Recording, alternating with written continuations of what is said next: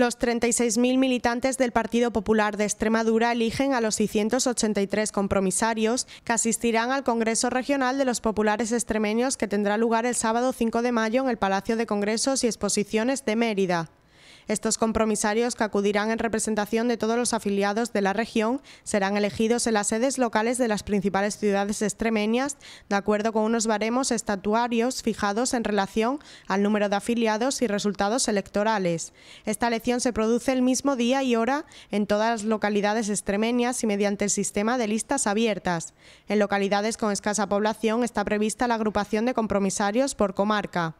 Cualquier afiliado, si reúne los requisitos previstos en las bases para la elección de compromisarios, tiene derecho a presentarse como candidato para ser elegido compromisario, y desde la dirección de los populares extremeños se insiste en su participación mediante el derecho a voto. El Congreso Regional es el máximo órgano del Partido Popular de Extremadura, pues en él se eligen a quienes habrán de responsabilizarse de la dirección y gestión del partido hasta el próximo Congreso. De ahí que la participación personal sea considerada básica en la vida interna del Partido Popular extremeño, un partido popular que afronta este Congreso desde el horizonte comprometido y serio con la sociedad extremeña y que por primera vez desde las responsabilidades políticas del Gobierno en Extremadura.